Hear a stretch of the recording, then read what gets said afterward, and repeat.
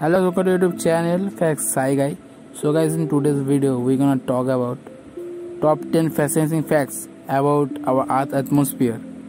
Guys, Earth atmosphere is the unique among all the planets and moons we know, both in our own solar system and in Earth's slightest away. It's the product of 4.7 billion years of evolution shaped by everything from its proximity to the sun to the rise of photosynthesis life.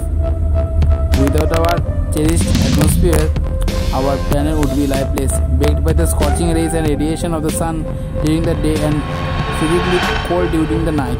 One only needs to look to Mars to see what happens to a planet when most of its atmosphere gets lost to space for the eons. In this video, I am going to be exploring some of the things that make the year we breathe so special.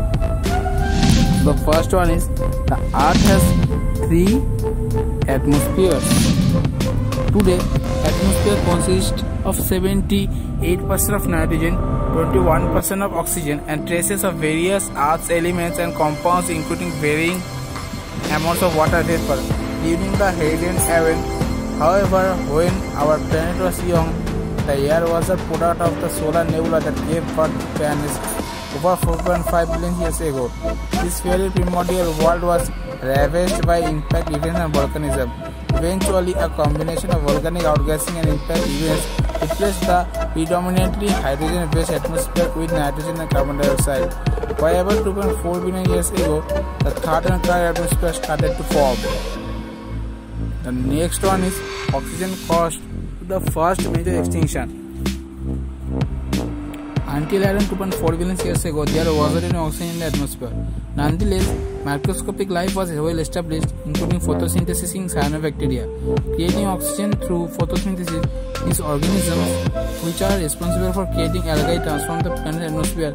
Until the Great Oxygen Event, oxygen had been trapped by water, as it created rust from iron deposits, preventing it from being freed into the atmosphere. At the time, most life was anaerobic, for which oxygen can be toxic. Thus, while this event made the world habitable for us today, it also saw the Earth's first mass extinction. The next one is global was once much greater. While mankind has specialized over 60% in increased CO2 levels since the dawn of the Industrial Revolution, the greenhouse effect has throughout most of Earth's history been much stronger than it is today. During the Cambrian period, we saw one of the biggest evolutionary radiance of all time. CO2 levels were 11 times higher than today. Consequently, the world was 7 degrees C warmer. There was no ice at the poles and sea levels were much higher. Hundreds of millions of years later, during the time of the last dinosaurs, they are still almost 5 times higher than today. Eventually, however, the world cooled, failing in the ongoing Quaternary Ice Age. The next one is the sky should be violet. The reason is the sky is blue down to the phenomenon called Rayleigh scattering, a term coined after the 19th century British physicist who first explained it. Sun's light represents every color of the visible spectrum, but colors with shorter wavelengths such as blue and violet are scattered by the atmosphere in such a way that they overpower those with longer wavelengths like red and orange. However, given that violet is the shortest wavelength of any color, shouldn't we all be seeing the sky as purple? The reason we see blue rather than purple is down to our physiology. The human eye is more sensitive to blue light than to violet. The next one is the atmosphere extends 6,200 miles into space. The Earth's atmosphere consists of 5 layers. From the lowest to the highest, these are the troposphere, stratosphere, mesosphere, thermosphere, and exosphere.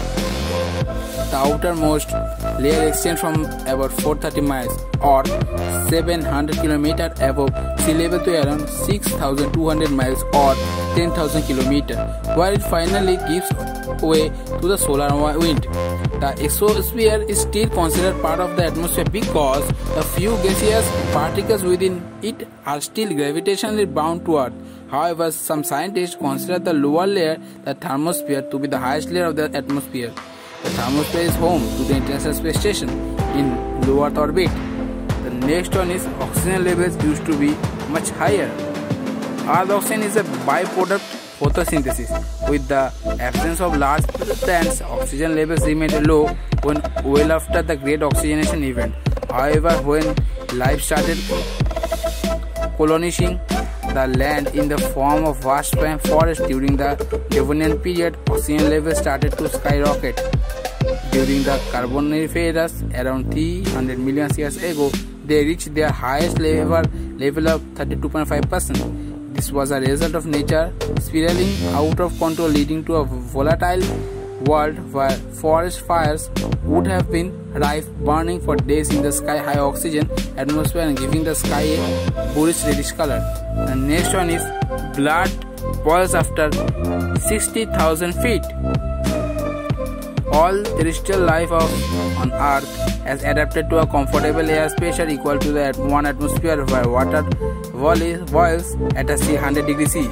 As elevation increases, air pressures get lower as boiling points. At the top of Mount Everest, some 29,000 feet above 9,000 meters, water boils at 72 degrees C. However, ascend to an elevation of around 60,000 feet or 18,000 meters and you will reach the so-called Armstrong limit, where the air pressure drops to a level that's deadly without a pressurized suit. This is because at this pressure, bodily fluids such as saliva and blood boil at the normal human body temperature of 37 degrees C.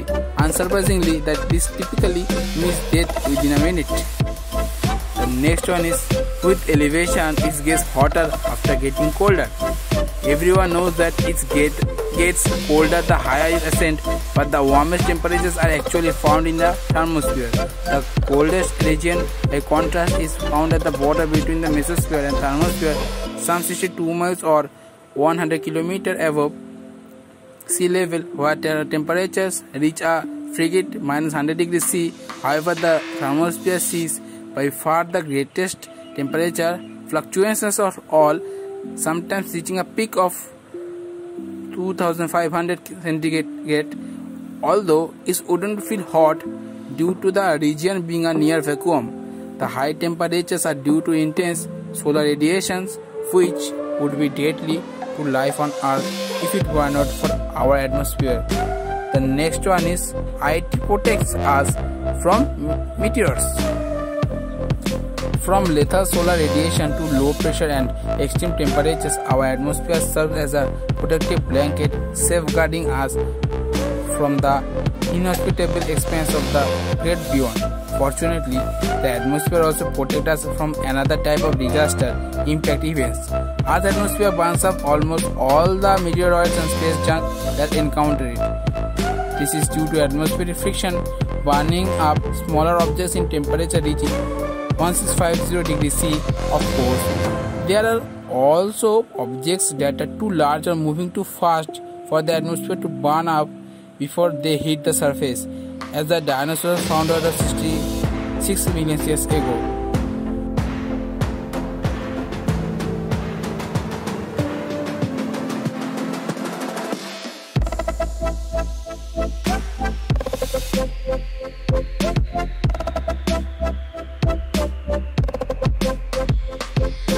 The next one is, there is 40 trillion gallons of water in the sky. Of all the chemicals on Earth, there is 40 trillion gallons of water in the sky. Of all the chemicals on Earth, water has the most profound implications for the evolution of life as we know it. Nothing on the planet can live without water, but it's also the fact that our atmosphere and distance from the sun helps to maintain a temperature around the triple point of water. This means water can exist as a solid, liquid or gas.